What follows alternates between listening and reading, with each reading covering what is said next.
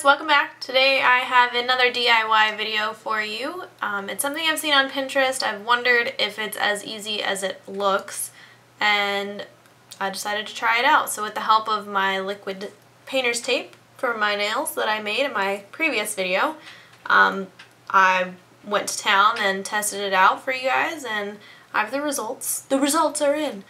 The results that I saw were actually pretty quick and easy. This might be a good Halloween tutorial for people who aren't, into nail art or don't have a lot of time for Halloween nails. I get it. I'm there. I'm right there with you. All you need is a straw. It can be a bendy straw. It could be a little stirrer straw. It could be big, small, whatever. Just a straw. Something, a vessel that you can put air through and dip into things. You need a piece of paper.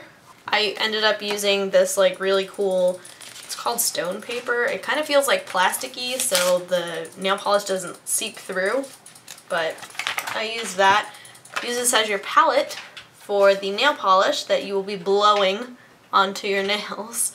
Sounds crazy. I promise it's not as weird or hard as it sounds. A red nail polish, this will be the blood, and a tan nail polish. I used Essie Saint Tropez and Sally Hansen Cherry Red for my two colors. You can really use any, whatever combination you want. One tip that I will give though is the red nail polish. It helps if it's a little thinner, so it goes on easier and it will dry faster for you to put on a top coat. So with that being said, let's get into the actual tutorial. So starting out, I'm just going to put a little bit of this liquid painter's tape that I made around each of my cuticles just to speed up the cleaning process a little bit. You'll find that later on I get red nail polish all over the rest of my hands, but what really matters is that cuticle area right around my nails.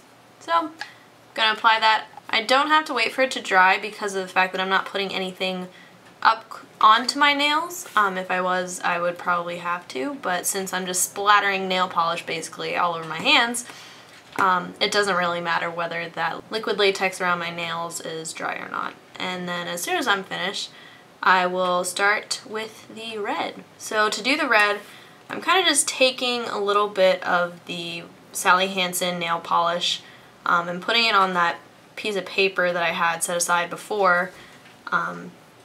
You don't want to put too much because there's a good chance that it'll dry and it won't really get on your straw, which is what you want. So a couple drops at a time, just keep going back and forth. Try a couple drops, dip your straw in, see if anything comes out. Just keep adding a couple drops at a time until you can find a system that works for you to create the blood splatter effect that you want. And once you've finished your nails, you're going to take a tweezer or something like that and start pulling away the liquid latex from the cuticle area.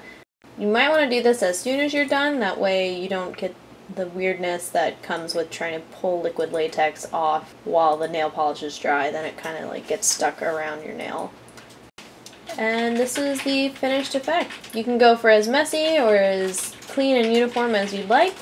So that's it. That's as easy as it is. Let me know if you try this. I'd love to see the results. Otherwise, until next time, see you guys in the next video.